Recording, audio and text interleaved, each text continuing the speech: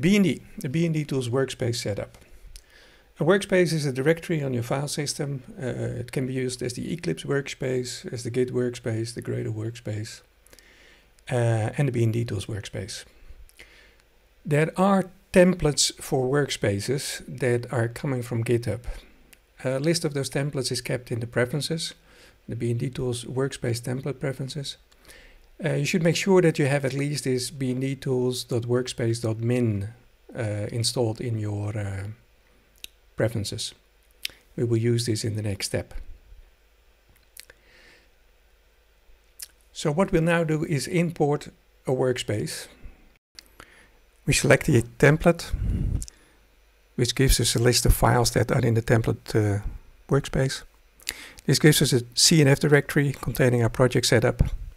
To verify, we will now create a new project, a BND project. We select another template. We need to select the name. We pick a long name because it's also the bundle symbolic name.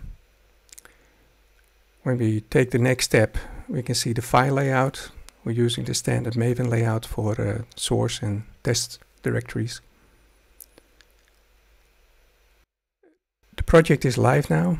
We'll now, to see if the project is correctly set up, we'll run the GoGo shell.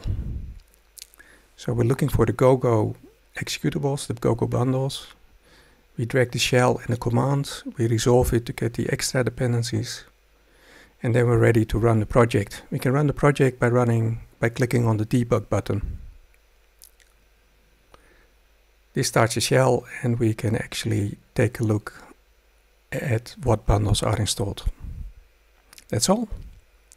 Thank you for watching.